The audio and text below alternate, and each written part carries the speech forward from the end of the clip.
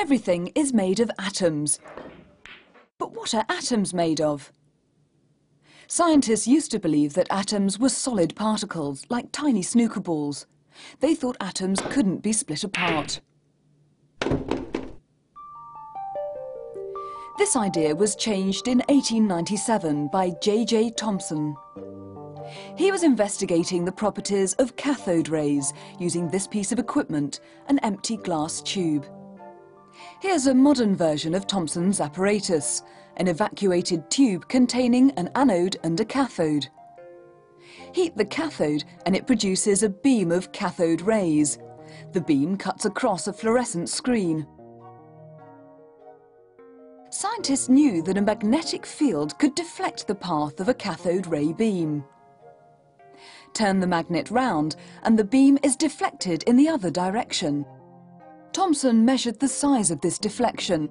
He worked out that cathode rays were made of tiny particles, hundreds of times smaller than an atom. Thompson was also the first to deflect these beams with an electric field. The screen sits between two horizontal charged plates. An electric field between the plates deflects the path of the beam upwards. The positive plate attracts these cathode rays. The negative plate repels. Reverse the connections so that the polarity swaps over and the beam is deflected in the opposite direction. Again, attracted to the positive and repelled by the negative. From this, Thompson concluded that cathode rays must be made of negatively charged lightweight particles. He'd discovered what we now call electrons and went on to say that electrons were part of all atoms. In 1911, Ernest Rutherford made the next major breakthrough in atomic structure. He was examining the results of an experiment based on this type of setup. A radioactive source emits a narrow beam of radioactive particles. This is directed at a target of thin gold foil.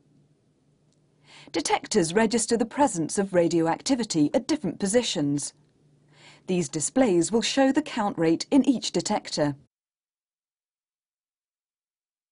The experiment must be carried out in the dark in a vacuum.